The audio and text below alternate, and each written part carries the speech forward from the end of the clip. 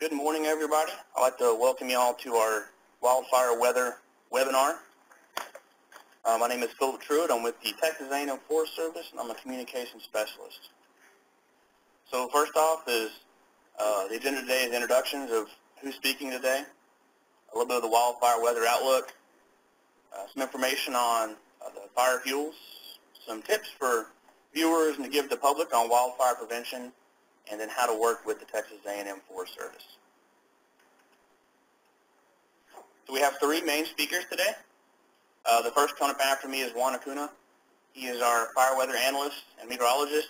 He's a wealth of knowledge for fire weather for us in the Forest Service. After him is Tom Spencer.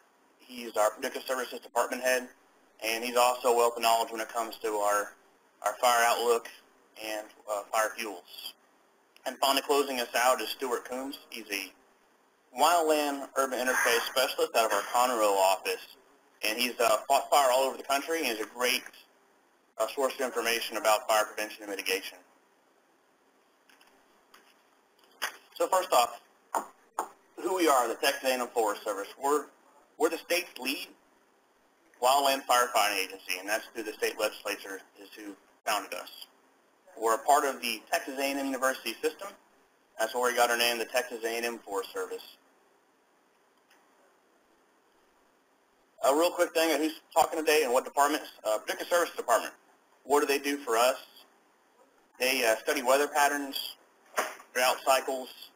They monitor and study our wildfire occurrences and the status of vegetation statewide. So they're always out there looking, getting information on what kind of fuels we have built up for wildfires. One of the things they do is they develop seasonal forecasts and daily forecasts to help us prevent and respond to wildfires. Some of that stuff is the fire danger signs you see and the fire danger maps we put out, along with our danger release component maps we put out. Also, some of the stuff we do in Predictive Services is they maintain online resources in partnership with Texas A&M University AgriLife. And this information is all available online. We're going to give you some of those links in this presentation later of where to go to find that information on your own. And we also use remote automated weather stations across the state, or otherwise called RAWS stations. And those are scattered throughout the state, and they give us an invaluable source of data to come up with a lot of the information we are able to give out. So on this, I'm going to turn you all over to Juan Acuna and let him speak for a few minutes to you.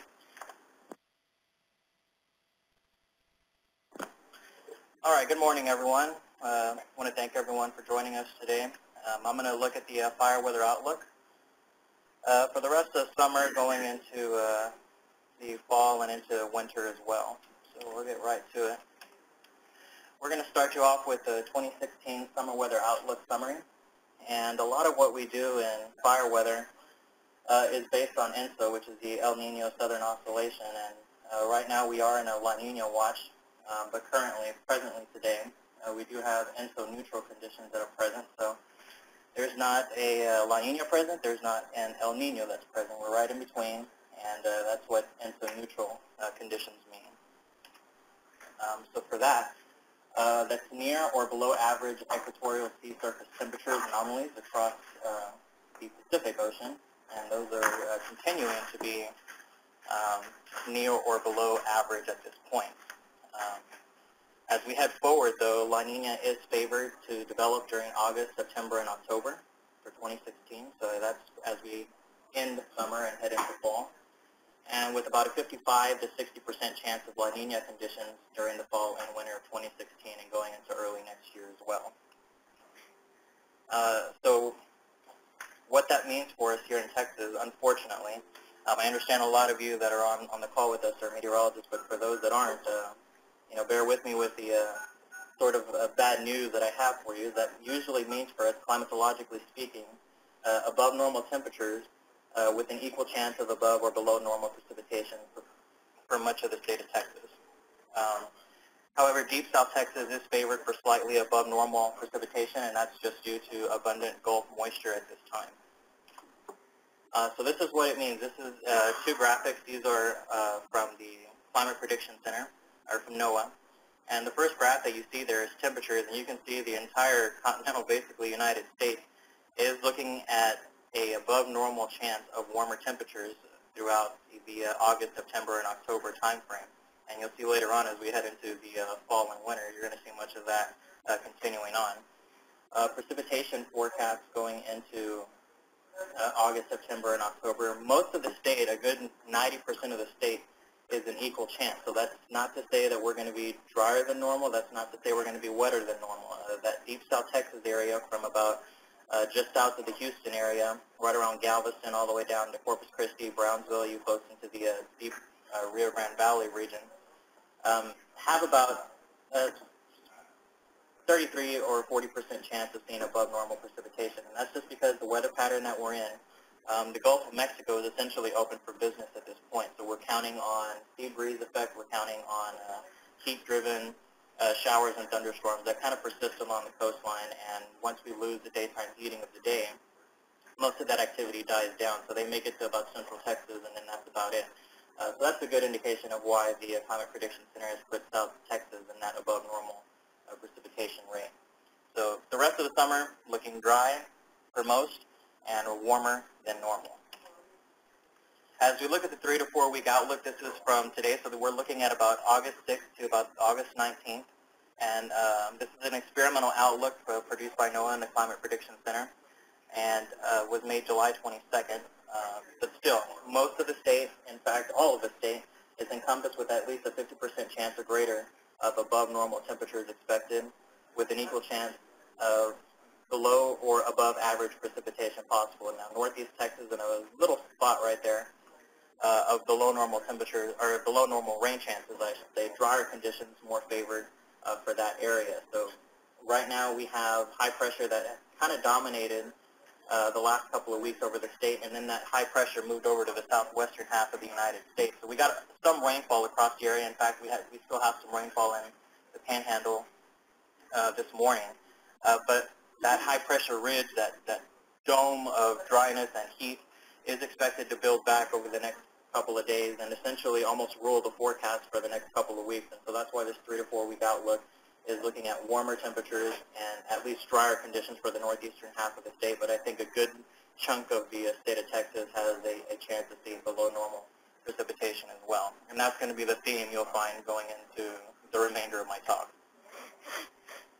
As I mentioned, and so we look at the climatology of the El Nino Southern Oscillation, and the reason why we do this is because it's a good indicator of what we can expect going into the seasonal forecast. Now, what you're seeing right here is from the IRI and the CPC, so this is from the International Research Institute for Climatology and Society, and also in correlation with the Climate Prediction Center as well. And you can see most of this graph, all those graphs are trending below that 0 degree Celsius temperature anomaly. And what that indicates is the La Nina will be present. Now, if these graphs were all trending upward, that would indicate an El Nino. And if you joined us last year, a lot of what you saw last year was trending upward. So what we see here, what is showing on the bottom of that graph are the months. So you have June, July, August, September, and so on. And so as we head towards the October, November, December time frame, most of that is within that 1 to 0 degree range. And what that's saying is we're looking at a weak El Nino that'll be present. Earlier in the year, as we started 2016, there was a strong indication that there was going to be a very strong La Nina in effect. And some of these graphs were trending down towards a 2 to 2.5, but that's just not the case anymore. Recently, a lot of these trends are going closer to almost a weak La Nina to a neutral phase at this point. But as I mentioned before, there's still a good 55 to 60% chance that we'll be in a weak La Nina going into early fall and into late winter as well. And this is what this is showing as well. These are the model ENSO predictions. So these are forecast models that are predicting what the sea surface temperature anomalies will be doing out in the Pacific. And most of them are trending below that 0 degree Celsius sea surface temperature anomaly. So again, showing that most of the models are in agreement that we'll be in a weak La Nina. What we're looking at here, this is another product of IRI and CPC. This is a probabilistic ENSO forecast. So we're looking at probabilities now. On the side, you're looking at 0 to 100% probability, and on the bottom portion, on the horizontal run, we're looking at the time period. So again, July, August, September, October, and so on. And once again, as we head to the November, December, January time frame, we are favored at that 50 to between 50 and 60% probability that will be in that weak La Nina. This is not saying it's going to be a strong or weak La Nina. This is just the probability of which phase that we'll be in, whether it be El Nino, which is the red bar graph, and as you can see, all those are on the very, very bottom, low scale, below a 10% chance. But one thing that has changed over the past couple of weeks is that neutral phase. As we head back into January, February, March, April, at the end of that graph there, the neutral begins to increase, and that's one of the recent changes that we've seen over the past couple of weeks. So instead of indicating from what we saw earlier this year of a strong La Nina and La Nina sticking around for most of 2017, neutral is beginning to come back in that probabilistic of at least a greater than 50% chance that ENSO neutral will return by the May, April, or I should say February, March, April time frame going there, and La Nina begins to come back down. Now the climatological probability, you can see that El Nino and La Nina start to trend downwards, and then those are the lines that I'm talking about, and that green, that neutral probability begins to shoot up tremendously going at the end of this time frame here. So with ENSO in mind and what we have going on currently, this is another product. This is the 3-month outlook, temperature probability, and the precipitation probability for October, November, December. So this is our fall forecast. And again, as I mentioned, warmer and drier is going to be the theme of my talk here. And with the exception of a very, very small portion of North Dakota and portions of Montana, once again, almost the entire United States is encompassed with that at least 40 to 60% chance probability that we're going to look at warmer than normal temperatures. And of course, here in Texas, the panhandle parts of West Texas, down near the Permian Basin, near the Trans-Pecos, has greater than at least a 60% chance probability that we'll look at warmer temperatures.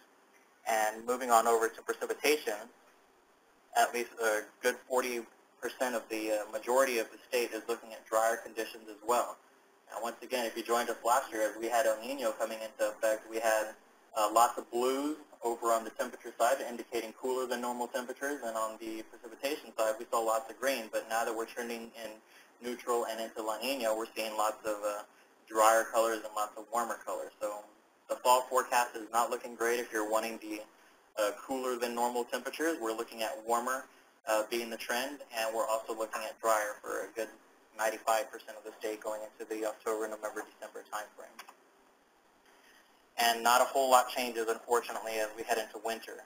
Again, as I mentioned, we're looking at least a week La Nina present, a 55 to 60% chance that La Nina will be present. So warmer than normal temperatures for the western half, the central and western half of the state, and a good chunk of the state at 40% or higher that will look at drier conditions, unfortunately, as we head to December, January, and February as well. If you notice up to the north, at least the north-central half of the United States looks at cooler temperatures and wetter temperatures. That's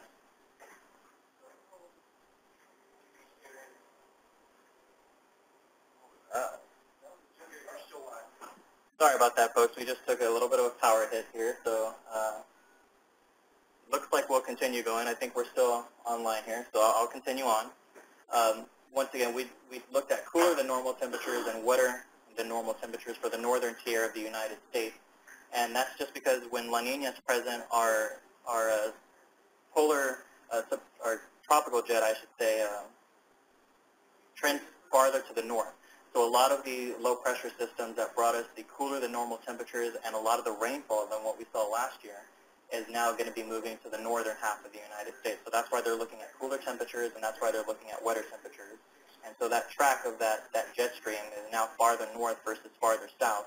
So that's why we're looking at warmer and drier for us here. So to summarize the fall winter weather outlook, we have La Nina influenced weather for Texas. That's going to be the common theme. So that's below normal precipitation, that's above normal temperatures. Now with that in mind, again, as I just mentioned, that polar jet stream that's very variable during La Nina is now farther to the north. So we're looking at cold fronts coming into the area now with lots of wind and not necessarily lots of rainfall, unfortunately. So that's kind of a bad combination when it comes to fire weather, because these fronts are going to come in dry. They could come in fast with lots of wind and dry air, and that's not a really good combination, especially since we're drying out already, with the fuels already drying out as we head into fall and winter. So more wind and dry frontal intrusion. We could see wind gusts going 30, 40, and even higher, 50 miles per hour with some of these fronts that are expected to come in as we head into the winter months. And what that means is an increased probability of high-impact fire weather. And we'll also need to keep our resources particularly updated when these fronts start to getting closer to the state of Texas, because we'll see dramatic wind shifts as well. We can have a southeasterly wind ahead of these fronts, or a southwesterly wind, I should say. That'll be pretty brisk. And then once the frontal intrusion comes in, we'll have a strong northeasterly flow. And especially if there's already fires present, that could create a very active fire behavior once they start going. And with that, I'm going to hand it over to Tom Spencer, the head of the Predictive Services Department.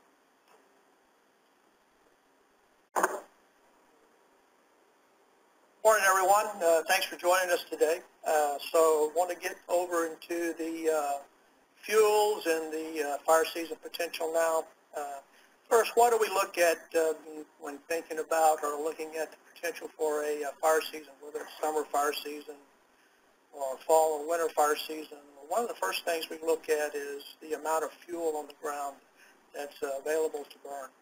And so it turns out that May and June play key roles in that, and particularly the amount of precipitation that we get in May and June, because it sort of sets the table for the rest of the summer going into the fall as far as how much grass is on the ground. As you can see, the image on the right there is a 2-month sort of a percent of normal precipitation map. It's SPI, Significant Precipitation Index. And all of the greens and blues represent above normal precipitation. The white or the clear would be normal. And even though with normal precipitation, May and June is our 2 highest precipitation months, so that's still quite a bit of precipitation across the state. If you look, the map on the image on the left is what happened last year. If you remember, it was a very wet May and June last year as well across the state. Some of the areas, though, this year that are of concern to us is all the rains we got into the hill country, north central Texas, east Texas, down into south Texas, and so that's growing a lot of grass. So I'm going to kind of take you around the state and show you some of the areas in the state where we typically have fire concerns, and look at the fuels. First image on the left is in Gillespie County there in the central hill country on the LBJ ranch. On the right is up in north central Texas, north of the Metroplex, up in Wise County. Pretty good fuel loadings in both of those areas after the rains of May and June. Moving down into central Texas, looking at Hays County in between San Antonio and Austin. See pretty good loading there in amongst the cedars, the junipers. And over on the right, the image on the right is down in South Texas, in McMullen County. We used to think that South Texas didn't really have much of a fire season or fire activity until we started realizing that, well, when you get a lot of grass like this, they do. So that becomes a concern for us down in South Texas when we see this much grass down there. And then moving up into over to East Texas, up into northeast Texas, up into Morris County, over in Harrison County, good grass loadings there as well.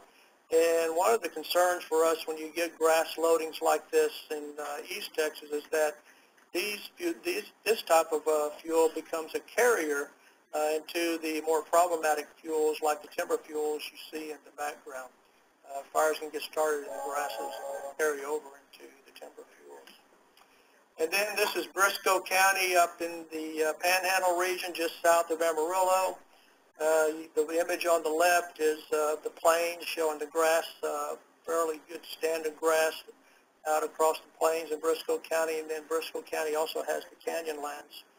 there, and you can see that that grass is a good carrier and down into the canyon lands. And once fire gets down into those areas, it becomes very difficult to control, very hard to put out. So, real concern for us there as well. This is in a couple of shots from fire we had back on July 11th. It was the Wilds Canyon fire in Stevens County. What you can see there in the foreground on the left is the abundance of grasses that we had, that we have there, and you can see that the fire, the black scarring of the fire. You can see it, even the smoke in the background. We had some wind that day, and that wind just pushed that fire right through there. Even though we still had some green in the grasses, it's just the amount of fuel and the amount of heat that's generated from that fuel just overpowers the green and carry that fire, and it actually carried it back into some timber fuels in the background that you can see on the right there, and had some control problems on this fire back in the second week of July. So where are we now? This is the 30-day percent of normal moisture, looking at across the state as of yesterday, and you can see that unlike the image that I showed you earlier with a lot of the blues and greens and everything across the state, this has a lot of reds, yellows on it in some of the areas that have been dry. And it turns out that very similar to what we saw last year, where we got the good rains in May and June, and then we went through a long dry stretch. Same thing this year. About the second, third week of June, the moisture just began to cut off, and we've gone through most of that period and almost all this month, except for this last week of July, dry across the state. And so we've seen significant drying with the high temperatures each day drying out, and you can see that. In the areas particularly of concern to us are the hill country, down into South Texas, up into the area in between the Metroplex, Abilene, up to the PK area, even portions of the Panhandle, up into the Briscoe County area that we mentioned, and over into East Texas, up in the Northeast Texas, even into Central Texas. You can see areas where we have some concerns for drying, and we're just now entering August. Still got a good way to go to get through the heat of the summer, so being this dry at this point is a concern for us. And you also notice the sort of the spottiness of the rainfall on this map. It's very typical of a summer rainfall pattern. You get some areas that will benefit from these scattered showers, and then right next door, the neighboring county or neighboring area will still be very dry and have a high potential for wildfire. So this is our concern heading into the midpoint, latter part of summer, is that some of these areas where we tend to have problematic summer fires are very dry at this point. This is a graph showing our current fire occurrence levels. The red line represents this year, 2016, and the number of fire responses that we've had so far.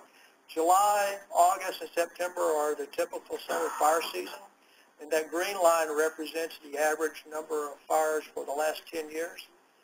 Red line this year. The dotted blue line represents last year. Kind of started off a little slow last year, but picked up and became above normal by the time we got to about the middle of August last year. So far this year, we're right about normal, but with the dryness out there and still a lot of the summer left, our concern is that we'll probably go above normal before we exit August this year as well. So definitely a concern there. So outlook summary for summer this year. So our weather concerns, as mentioned by one, is that we have above normal temperatures forecast, uncertain moisture, but given the nature of moisture in the summer, it's generally spotty. So we're going to continue to see some areas remain dry and continue to increase in wildfire potential. Our fuel concerns are, of course, the abundant grass fuel loading that's across the landscape, and those areas that are beginning, and of course, the critical levels of dryness as those high temperatures, which are expected to return to the state next week. High upper 90s, close to 100 degrees, that really works on those fuels and drying them out. And so that's our concern going into the summer, is that we're already dry in some places and that we could get drier. So the most likely outcome is that in these dry areas we could see, an active fire season with some potential for large fires. If we do see a little more moisture coming to the state, even if it's scattered, that might keep us more at normal levels. And of course, the next case below that would be if we would somehow get some tropical moisture into the state, which is probably on the low end considering the lack of tropical activity that we've been seeing so far this year. So, but our most likely outcome and our concern for this summer is that in these dry areas that we'll continue to see them dry, and the activity will continue to increase. Just to give you an idea of what summer fires look like and how dangerous they can burn, how dangerous they can be. They burn very hot. They just don't burn on the surface. They also can burn up into the crowns, or what we call the aerial fuels.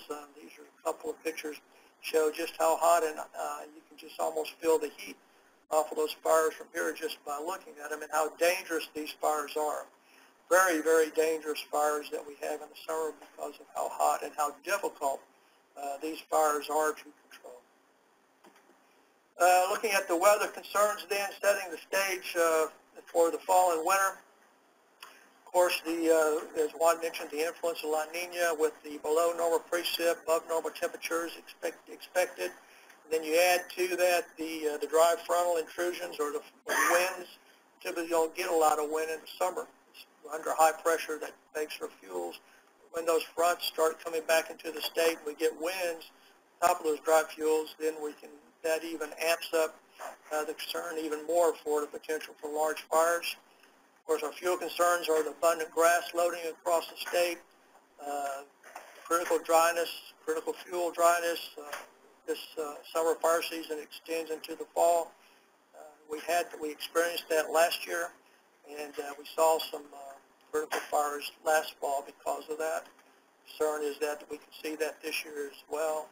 So our fire season potential looking ahead to the fall and winter is that with La Nina, we anticipate an active fall and winter fire season. We've had some of our most active winter fire seasons when La Nina is present, 2011 being the most recent. When this event, La Nina is in place there, it just favors increased fire activity. And of course, when you add to that all the fuel that we have on the ground, just amps up the concern that we have headed into the fall and winter this year. Of course, if La Nina for some reason doesn't develop and we stay neutral through the period, that could work in our favor.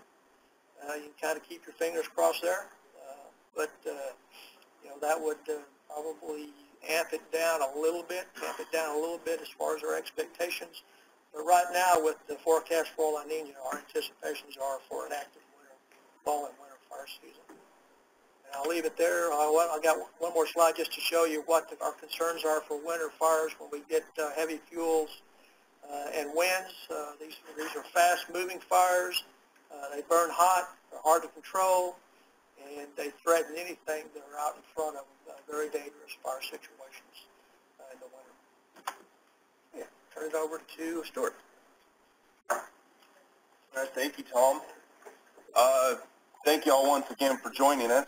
My name is Stuart Coombs, and I'm a wildland urban interface specialist with the Texas A&M Forest Service. I'm based out of the W.G. Jones State Forest in Conroe, and this is my 15th season as a wildland firefighter. My duties include participating in a variety of wildfire mitigation and prevention programs, but today I'd like to share a few tips on how to prepare for wildfire prevention, and safety this summer fire season. Following these tips and concepts are proven and effective ways to reduce home loss in the event of a wildfire. Being FireWise is a proactive approach to wildfire prevention by properly assessing risk to a home or property and implementing preventative measures. The idea is for a home to be able to stand alone or survive if a wildfire passes through the area. This can be done by creating a FireWise landscape or managing vegetation, or as we firefighters call it, fuel, near the home to keep the fire close to the ground and of low intensity. Basically, if you can visualize the arrangement and continuity of the vegetation as being overgrown, dense, volatilely arranged on one end of the spectrum to short, green grass on the other. For the meteorologists attending today, if we can encourage viewers and the general public to be proactive and merely Google Firewise or search firewise.org, they will be connected to resources that will help them reduce home loss in the event of a wildfire. Firewise construction, or using building materials less susceptible to wildfire impacts, is another way to prepare and mitigate against wildfire. We use the terms home ignition zone and defensible space as ways to define these concepts around a structure. The graphic illustrates how Firewise landscaping techniques are implemented. Stacking firewood away from the home, removing brush, limbing trees are just some simple ways that homeowners can limit fire spread if a wildfire was to occur. And so sharing those terms of home ignition zone and defensible space are good ways to get the public to envision these Firewise concepts and learn the principles.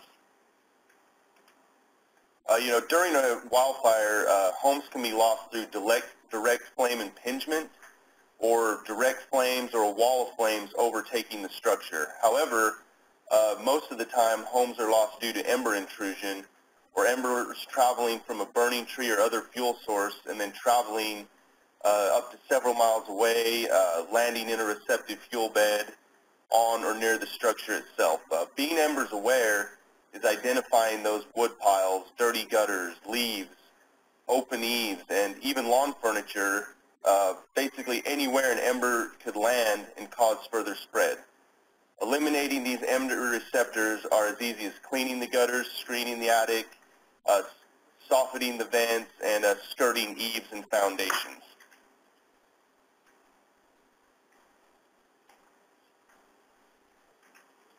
The past 3 slides show covers of 3 excellent publications we offer at our Texas A&M Forest Service website, along with a variety of other information on how to be firewise and prepare for wildfire.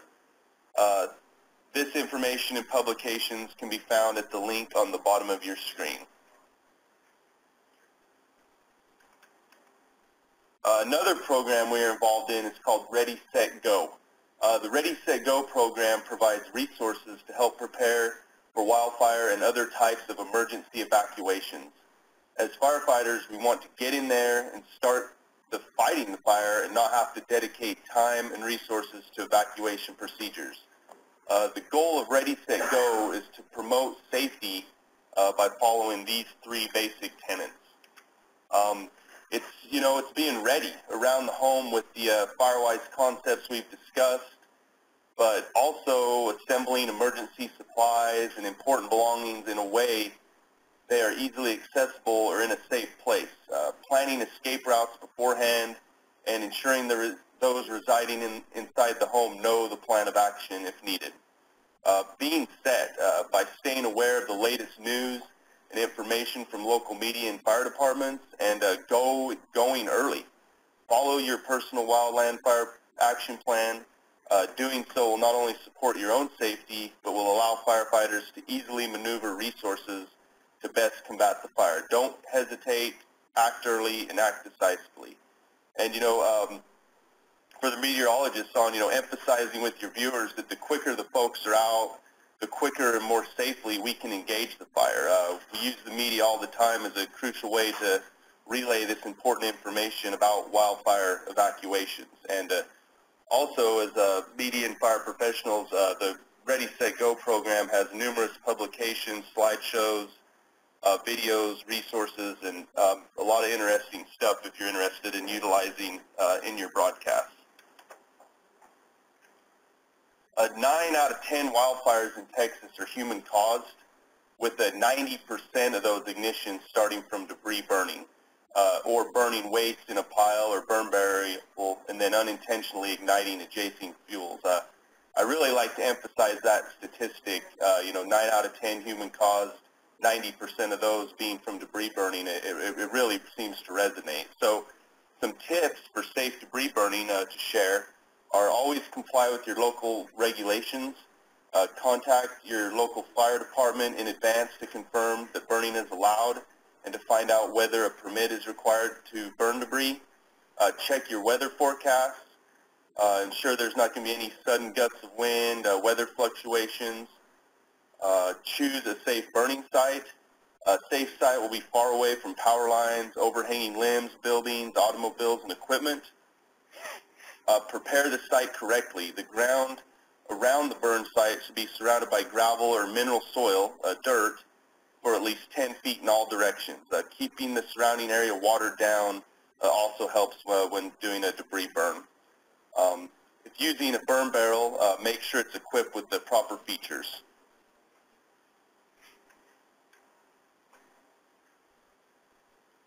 Always stay with your fire until it's completely out. Can't emphasize that enough. Ensure that it's been completely extinguished. Drown the fire with water. Turn over the ashes with the shovel and drown it again. Repeat several times. Check the burn area regularly over the next several days just to make sure that it's completely out and doesn't rekindle. And then keep it legal. It's illegal to burn plastic tires and most other waste products that are not from trees or shrubs. So following these precautions will help prevent unwanted wildfires for debris burning. One of my personally favorite tools to use each day is the Texas Interagency Coordination Center's Predictive Services website. Numerous geographically specific fire-related products are produced and updated daily. This consolidation of information is easily accessible and readable. You may get to the site by navigating to the TIC or Texas Interagency Coordination Center homepage at the link listed, selecting the Predictive Services tab, and then enjoy the wide selection of products and information pertaining to fire weather and fuel conditions. You know, for the meteorologists attending, this to me is probably the best place for fire-specific weather to incorporate into your broadcast. Not only the content, but the products as well. Some of the examples of the predictive service products, these products can provide important fire weather and fuels forecasts at a moment's notice and help determine the severity of fire weather conditions in your localized area. Some examples of products are shown, such as the current fuel dryness, observed fire danger, and critical thresholds. Many more are available, and I encourage y'all to visit this website, especially as these drying trends continue. Another cool product that's produced daily is our daily burn ban map. The map is easily accessed by visiting the Texas A&M Forest Service's homepage at the link at the top of your slide and then clicking on the burn ban symbol that is shown there. County burn ban orders are established by county judges and or county commissioners' courts. The Texas A&M Forest Service is not responsible for establishing or removing burn bans. The Texas A&M Forest Service uses this daily burn ban map as a reference product in a public service. The Texas Wildfire Risk Assessment Portal is a great website which allows the public and government officials to explore wildfire risk anywhere in Texas at the click of a button. Simply search TexRap from your browser and begin. The program, it's similar to navigating through Google Earth, but TexRap enables the user to select public viewer, then zoom into the neighborhood scale or out to the countywide scale. One may toggle between about 20 layers that exist as geospatial data integrated and layered over a map of our state. All layers pertain to wildfire risk, the wildland-urban interface, vegetation, fire behavior, historic fire occurrence. But anyhow, this program is a great way for anyone to get an idea of their risk from an unwanted fire. You know, and as meteorologists and the fire professionals attending, you may sign up as a professional viewer and be able to use the TexRap as a way to communicate the risk and risk factors for your area.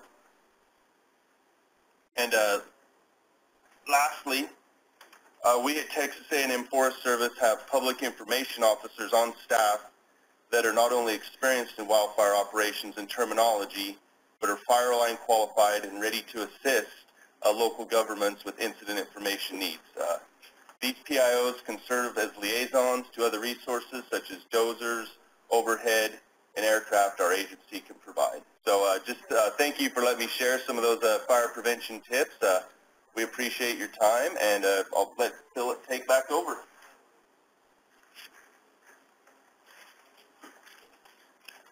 Yeah, I just want to thank you all for attending. Here's a few websites and ways you can follow us to keep in touch.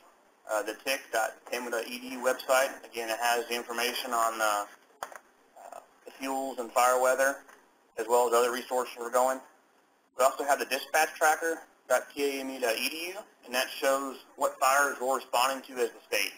All the fires are on there.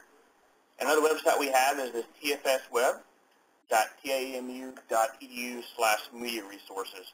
And this has a link to a lot of our public service announcements, ways to get in contact with us, and loads more resources you can use at the tip of the touch of your fingers. If you want to stay in contact with us, we have 2 Twitter accounts. There's at Texas Forest Service, and that's our main Twitter account. And if you want to hear about what's going on in regards to wildfires or all hazard response, that TFS All Hazards is the account to follow. We update regularly whenever we're on fire response or emergency response. You can also find us on Facebook, and the website is www.facebook.com/Texas Forest Service. And you can email us at any time at newsmedia@tfs.tamu.edu. And if you have any questions about this webinar and you want to learn more information, please email us at newsmedia, and we will respond back to you pretty quickly. So I thank you all for attending and hope you all have a great rest of your day.